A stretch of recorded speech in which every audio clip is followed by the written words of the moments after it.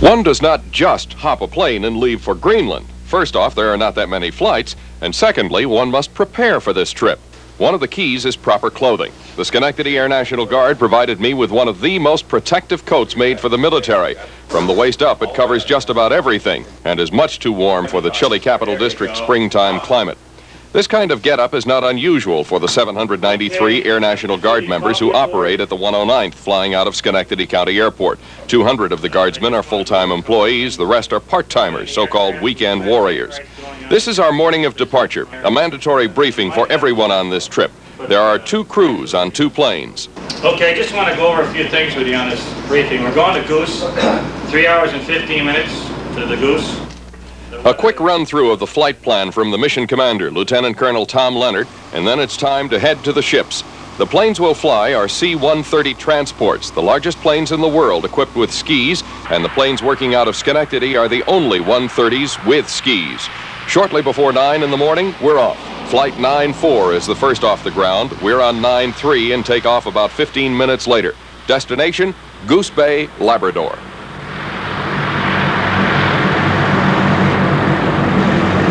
The flight itself is far from plush. It is in a rough, vibrating airplane that seems to have no soundproofing at all. We have to use little foam earplugs in order to retain our hearing. The seats themselves are certainly less than airline quality. The C-130 is a cargo plane. It just so happens that people sometimes are cargo. Remember the Capital District in early April? A few patches of dirty snow, but new spring growth starting to sprout before our record April snow. Well, northeastern Canada wasn't quite there yet. Labrador, April 6th. Piles of snow cover the pine forests. See that strip up ahead? The one with a black stripe down the middle? That's the airport at Goose Bay, Labrador, where we'll land for an hour to refuel, 3.5 hours from Schenectady. The air is cold. Albany's forecast was for near 50 this particular day. Goose Bay at noon, 32. Maintenance people from the 109th were busy fixing a wheel well problem which developed an hour out of Schenectady, forcing us to drop quickly from 21,000 feet to 10,000 feet because of a loss of cabin pressure. The problem? A loose clamp. The crew actually had the problem figured out before we landed, but they had to get on the ground to be able to reach the problem. From this point, it's on to Greenland, over nearly 1,000 miles of ocean. It's blue on the map, but in reality, it's miles and miles of frozen chunks of ice. The crew says the most ice they've ever seen here this late in the season. Then, off in the distance, our destination, Greenland. We spot the coast just before 4 Capital District time. It's 3 hours later here. Looking at the land from the worn protection of a plane, it appears spectacular yet savage. Beautiful, but the kind with an unforgiving nature. It's there to see and challenge. Yet one mistake and this land will claim you in its icy grip and quickly cover you with snow to restore its own beauty. How can anyone live here? Yet there's the capital, the largest community on this huge land. It's about the size of Cobleskill. From there we fly up the coast and up a long fjord to the place we'll call home for the next few days. This is a place called Sondrestrom. When we arrived on April 6th, at 5 p.m. Capital District time, the temperature 1 degree above zero. It's from this forbidding place that the 109th from Schenectady operates on the Greenland ice cap. More on what they do and why starting tomorrow. Jack Arnicke, News Center 6 in Sondrestrom. Getting to Sondrestrom on the southwest coast of Greenland is only half the battle facing the Raven Gang. They are the only Air National Guard unit in the country with a regular mission. Theirs is flying ski birds out onto the Greenland ice cap. There's no concrete out there. The skis on the bottom of the plane are the landing gear. The planes service 2 Defense Early Warning Radar sites, or DEW-line sites. Landing on snow is nothing like landing on pavement. It's a hairy experience. First, there is nothing to see but endless white. Radar must be used to find a dot in thousands of miles of snow. Getting down is not textbook flying, it's seat-of-the-pants flying. Let's go down, following the conversations of the flight crew. There's a skiway right there ahead of you, Graham, but take a look and see the angle. I don't think we can make it. Okay, I've got a good view of it. How far are we down at that? You just started the edge here. Okay, we're too far down the skiway. Crew, we're going around. Okay, go around. We were off quite a bit, not enough to be concerned, and the wind blew us across, and we were just looking down at the skiway, and we elected to go around. Lieutenant Colonel Tom Leonard, the mission commander, was co-pilot on this flight. If at first you don't succeed, you gotta try again. Yeah, take a peek out, Graham. You'll see the flags coming along. Get back in again. All right. 180. Okay, pull out a little bit here. Let's get to the skiway. Okay, come on out. The skiway is right ahead, about 11:45. Pilot is visual. Okay. Good. 300, good. No, that's snow. The snow conditions were excellent today. The temperature is about 0, and there was some fresh snow, but it had been packed, and it was an excellent skiway, and everything was in good shape. Still, the runway feels more like moguls than smooth skiway. Our destination is a 10-story building in the middle of nowhere, home to 15 to 20 men the year round, and the tons of sophisticated and top-secret radar equipment inside. And the place where this sits is almost a scene from science fiction. Standing right here on this snow gives one an unbelievable sense of history and magnitude. You don't realize it from this particular point, but from where I am standing, the snow is over 7,000 feet deep. Snow that fell at the time that Caesar was emperor of Rome is underneath my feet down there somewhere. And the snow here just does not melt. It never gets warm enough to melt. It just keeps building and building and building. There are some places on this large island of Greenland where the snow is 10,000 feet thick. After about a half an hour on the ground in deteriorating weather conditions, we ski off back to Sondrestrom. I think that's the best we're going to get. That's about it. This is ice fog that's coming in on us. Okay, here we go. Tomorrow, a report on what the Raven Gang carries to the lonely places on the ice. Jack Arnicke, News Center 6, flying over the Greenland ice cap. A plane on the ground does not mean lack of activity.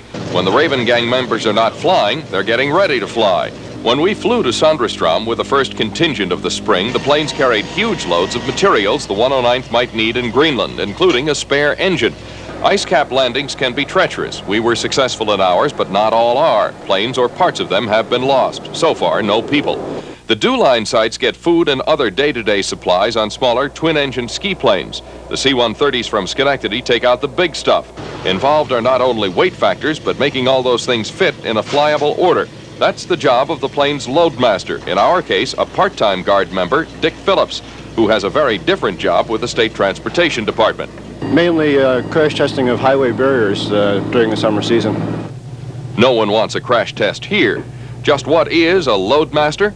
We load the aircraft before flight, responsible for the weight and balance, fly with the aircraft as a crew member, and then at our destination we offload the aircraft. We've put together a couple of different loads to give a fairly representative picture. This is an unusually small load for the C-130. There'll be much larger loads later on in the summer. But the stuff is brought here to Die 2 and Die 3, supplies which are needed to keep this place going. The heavier equipment is put on huge sleds and pulled to the radar building by bulldozer or other vehicle used to get around out there. These structures were all brought out by the C-130s piece by piece nearly 30 years ago. They sink a little more into the ice cap every year, so the Raven Gang brings out new parts of stilts or pillars, and the buildings are jacked up a few feet, allowing enough room for the snow to blow underneath and avoid being drifted in. After years of sinking, the sites are moved. The Air Guard brings out mobile homes for work crews and yards of girders and other equipment, and the site is rolled a couple of hundred yards to new footings. It's all very sophisticated. Yet here's the water supply. The bucket dropped to the snow on a cable, it's filled with snow, and then melted inside. The sites are powered by a half-dozen diesel generators. That's another Raven Gang job. Back to Sondrestrom, where these large tanks are one of the keys to powering the sites. They are specially made for the C-130s. Those large tanks that were just pushed into the airplane are now going to be filled with diesel fuel, and that fuel is going to be taken out to one of the two die sites. This is really the way they get their fuel for heating, for electricity, and so on. It's interesting, though, that the fuel that will be going into those tanks will actually have been here for a year. Since the fuel, 300,000 gallons a year, sits on ice, it has to be stored in huge tanks on the ground at Sondrestrom for a year to make sure it's colder than 32 degrees. Otherwise, it would melt its way into the ice cap.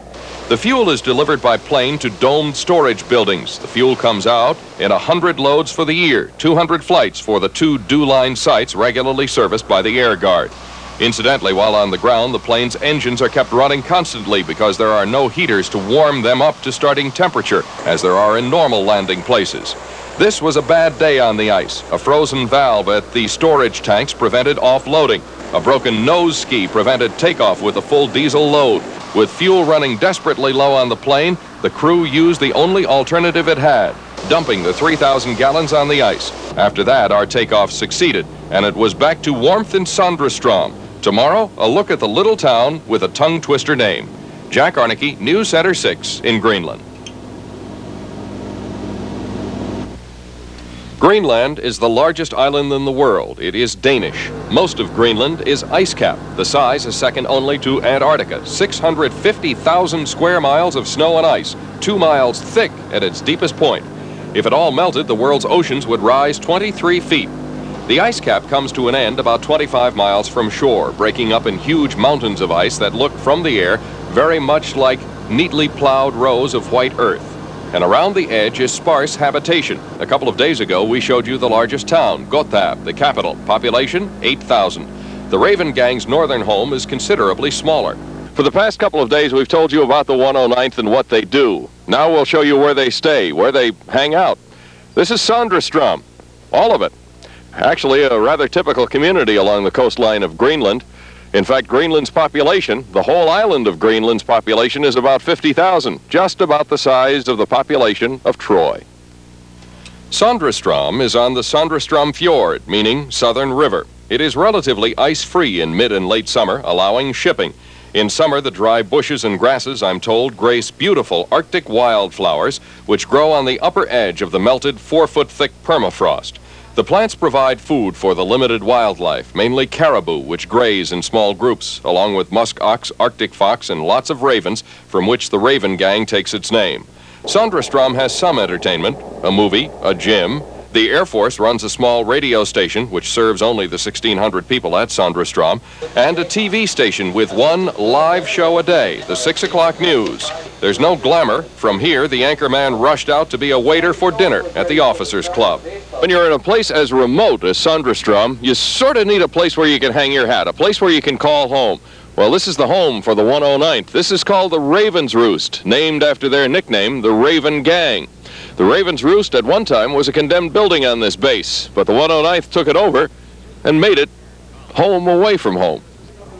The supplies were brought up on a space-available basis on the planes over a 2-year period. Lumber, nails, and so on. All of the labor came from 109th members during their off time. The artwork is from a member of the 109th. And there is a taste of home. The Roost is a place for saying, phew, after a cold and busy day. This is the place to sleep, the appropriately named Arctic Hotel. The rooms are not plush, 2 to a room, facilities down the hall. No, there is no swimming pool, but you can't expect much for $4 a night. Still, with this stark neighborhood, it's easy to see why the primary causes of death in Greenland are alcoholism and suicide.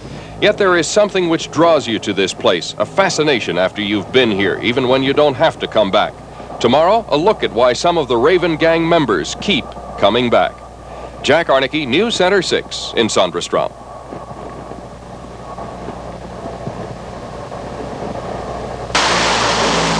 We arrived here on April 6th. We leave Saturday, April 9th. For 2 days, videographer Grant Dobbins and I flew out onto the Greenland ice cap. Both days, weather conditions were marginal, and we had only about a half an hour each day on Thursday and Friday of actual time at the Dew Line site, Die 2. Like an appetizer, it created a desire to experience more. Frankly, when I started, I thought once would be enough. Looking from the Die site, one sees endless wind-blown white. Seeing this, one really appreciates those who came before, struggling on foot and with dog sleds, in a land with no landmarks. My impression is a first one. Some Raven Gang members have flown here for 8 years. Yes, it's a job, but no one is twisting any arms to join the Guard or stay in. In the Raven's Roost, I asked several their thoughts of Greenland. Many show a love-hate relationship. This is not paradise, but it is a challenging place. Well, you saw us today. We're having fun.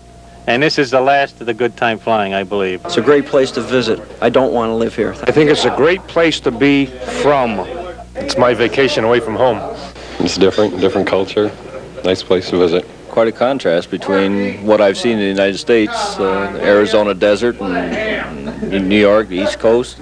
It's just no place like it in the world. The whole Air Force envies us, really, when they know about our mission and they come up and look at us.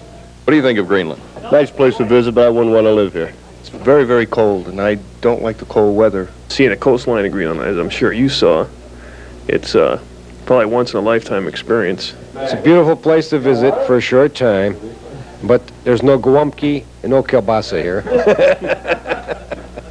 So for 8 months of the year, there are at least 2 ski birds here, and 793 people from the Capital District spend time on duty using a $15 million annual budget, primarily for this mission, although there are others. There is the challenge of the place and the enjoyment of flying. And as a poem about flyers indicates, there is an attraction with seeing a place like Greenland from up there. I have slipped the surly bonds of earth and danced the skies on laughter-silvered wings.